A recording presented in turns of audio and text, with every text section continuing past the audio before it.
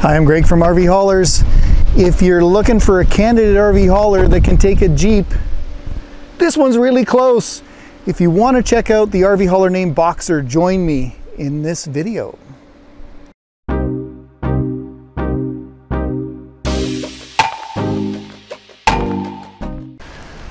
We're looking at 2014 Cascadia Evolution low rise, which is pretty cool. And it's got a bed on the back that can accommodate a Jeep. I'm going to give you some history about this RV hauler, how it came to be today in this configuration, and I'm going to point out to you it's so close. We can do some final customizations here on the back to make it tow the largest of fifth wheels. Maybe you're looking to tow, oh, there's a Lux, there's a New Horizon Majestic, maybe a DRV, spacecraft, whatever you've got. Hey, we can put some toys up here. So let's zero in really quickly here on what we have on the back of this unit.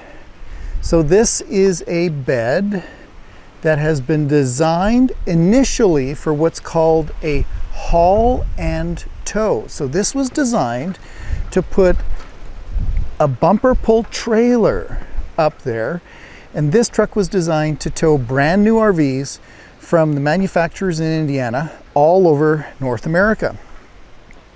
So it's got a winch system and a track system that would pull a bumper pull trailer up to the front, and then they call this a stinger. The stinger would extend out and you'd hook up a bumper pull trailer as well to be flat towed on the ground.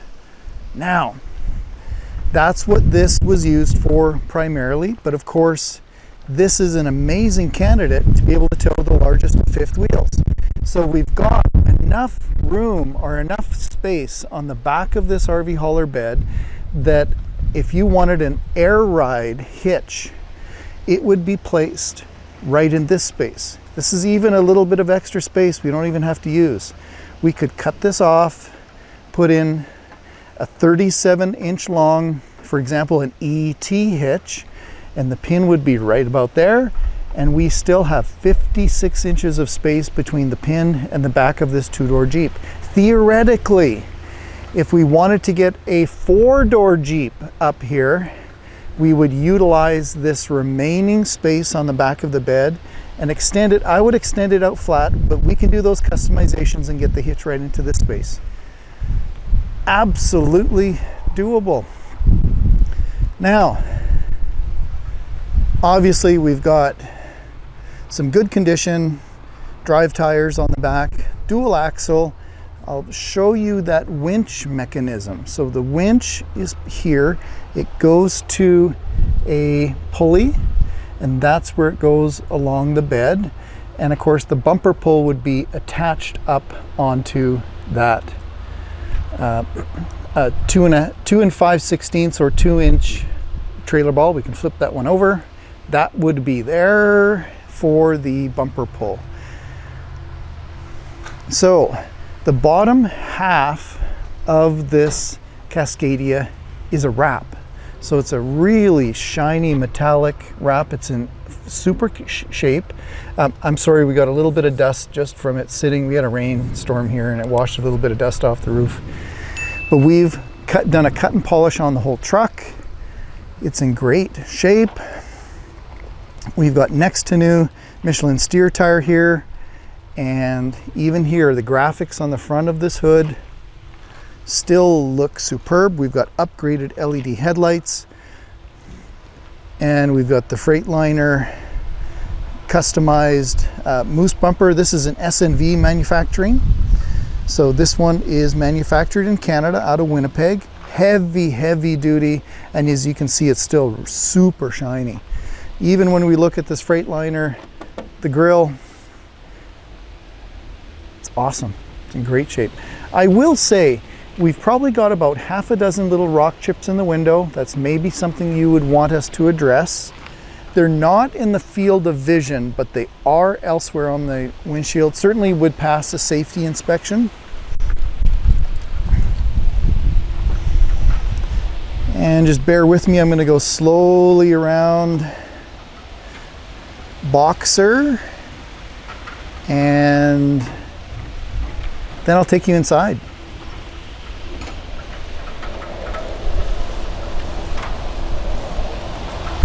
If you're interested in seeing about 100 photos of this unit, I've got them on my website. Right at the moment of making this video, it's on the for sale section. Now, at the time that you view this video, this RV hauler may still be available, or it might be sold. Likely they go pretty quickly. I'm honored that people watch my videos and sometimes choose these RV haulers to become their own. So go to my website, rvhaulers.ca, and there's an inventory page, and you'll find BOXER, and you'll be able to see a lot of video details about him. So he's got about 270,000 miles on him, and sometimes people are a little bit concerned with that mileage number. And I want to mention, we can add a powertrain warranty for about $110 a month. So we've got an aftermarket warranty. You don't have to take it to any specific dealership. Any heavy-duty truck shop will do. And the warranty covers things like the engine, the transmission, the rear ends, the drivetrain, the emissions system, includes the turbo, the injectors, the water pump. I've really tailored this warranty with this large company to cover these RV haulers that might be a little bit higher mileage and might be something you weren't interested in. But that gives us real peace of mind that even on a little bit older unit, you know, 2014 with 970,000 miles roughly, we got peace of mind that we aren't going to get any big bills. Let me take you inside.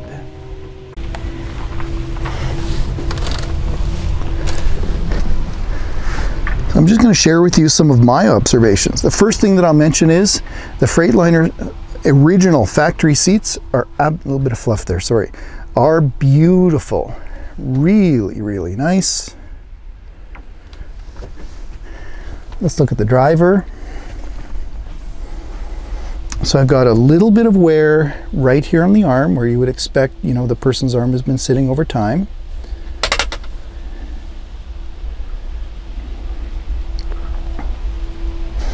So this is a dual bunk unit.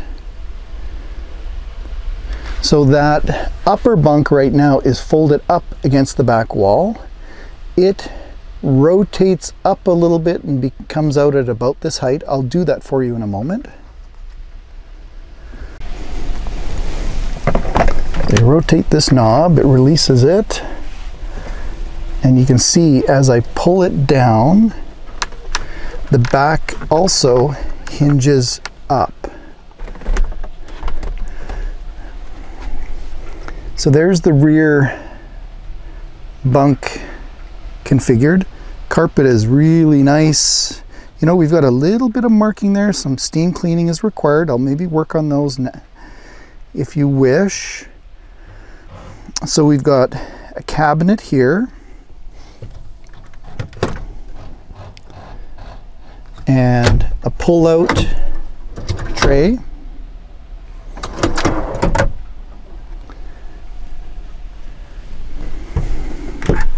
Here behind the driver position is what I would call a clothes cabinet. It's got a clothes rod that goes across the top. I'll just slowly pan across the upper dash area, CB radio. I'll call it the glove box, some cubbies. Here's the window coverings. I'll continue the tour of the back of the sleeper first. So another cabinet down below. Refrigerator. Coming up a little bit behind the passenger seat, you'll see the microwave and another cabinet above. I'll slowly pan and show you the condition of the plastics. We do have, I want to point out, we've got a couple holes here. What I might do is just mount a disc there. Let me zoom in. There we go. Mount. We've got some plastic circular discs that look somewhat like these. You can use it for surface mounting cell phone holders, things like that.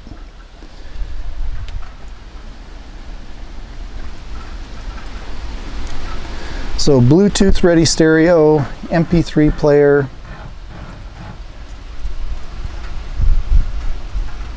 And you look at things like the steering wheel, super clean, you know, not all worn. Really a truck that's been cared for.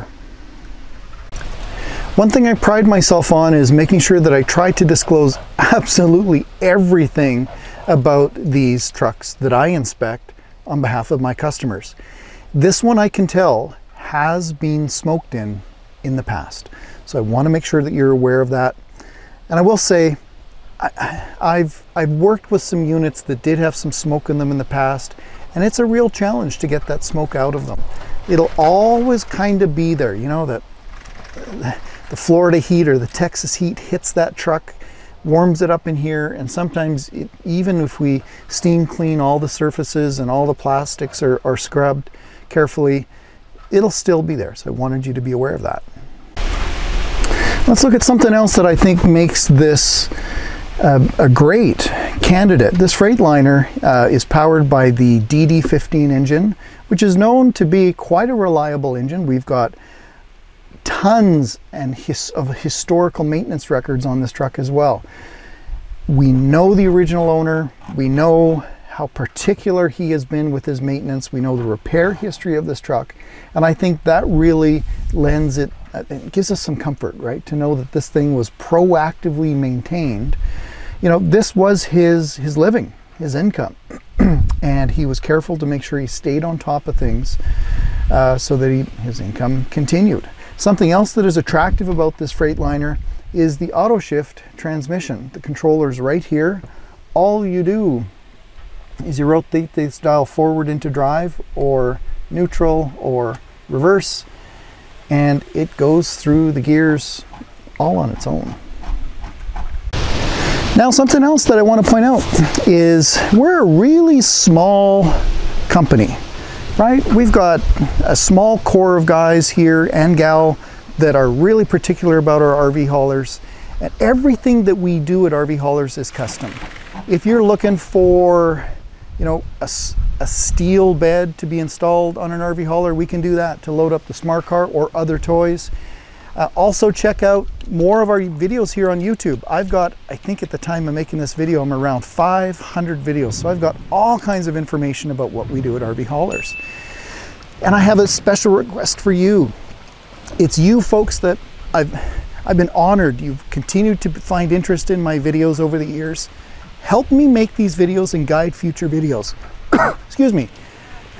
I won't even edit that out. I'll just leave that in. This is normal, right? This is, I feel like I'm just making home movies here in my backyard, showing people what I build. And if you have questions, please pose them down below in the comment section. I love to get to as many of those questions as I can to answer them. And it also helps me guide future videos. So please comment. Please give me some help and direction on how you want to see future videos. And of course, I need to ask, please subscribe. It helps me a ton. And as well, give me a thumbs up. I'm Greg from RV Haulers. I appreciate you watching my video about this RV hauler named BOXER. Please drive safe. I appreciate your time.